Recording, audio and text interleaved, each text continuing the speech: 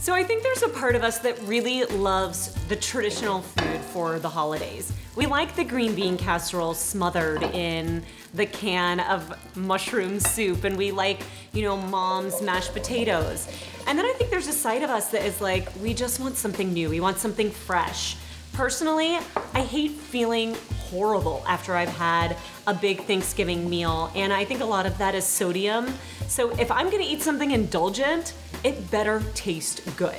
I'm taking the traditional green bean casserole and I'm giving it a facelift, an upgrade, you would say.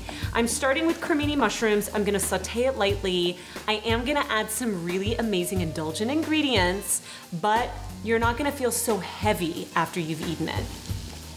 All right, so I have crimini mushrooms that I've quartered. I'm sauteing them in a stick of butter.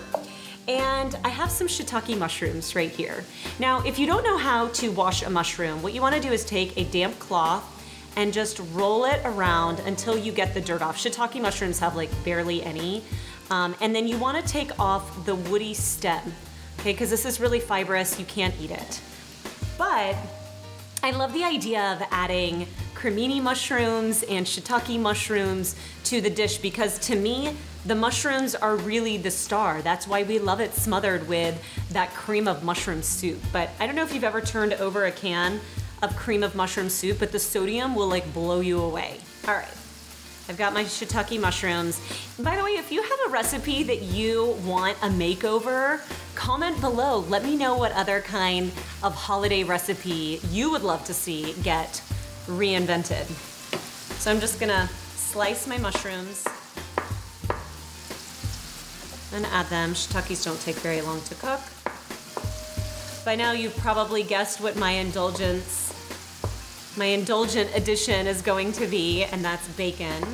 I actually already cooked it.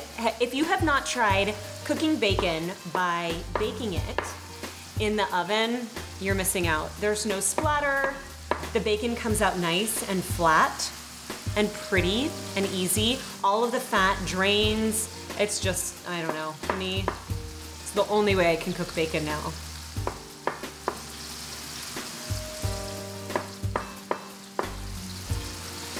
Okay, we're gonna add some salt.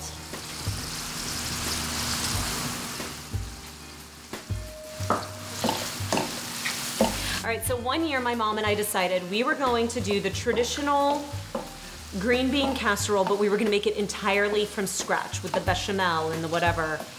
What a mess, oh my gosh, it took forever. And I don't know if it was really that much tastier. So I thought I'm gonna skip the cream altogether and I'm just gonna add the parts of it that I think are the tastiest. So we have our mushrooms. I'm gonna add my green beans. Woo. Okay, so these are actually Haricot Vert, and they are, it's the French word for green bean, honestly, but they're tiny. They're thinner, they're tender, and I bought them already with the stems cut off. It makes it so much easier. It's worth spending an extra couple bucks to know that you're not snapping these green beans. Okay. So here is the argument that I have in my family every year. I really like my green beans al dente. I like them bright green, and I like them crunchy when I bite into them. But there are other people in my family that like the traditional overcooked, I would say soggy green bean, but know your audience, right? Know who you're cooking for and know how much to push the envelope. If just making this dish is already a little bit crazy, then cook them a little bit longer.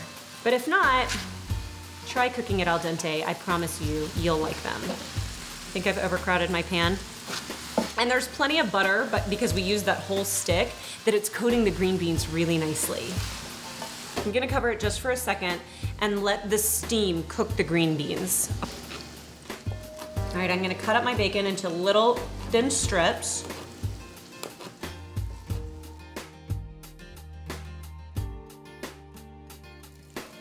All right, so I'm gonna fry my bacon.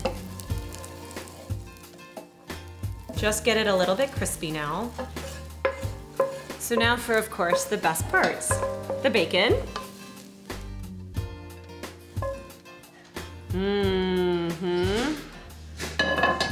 And the fried onions.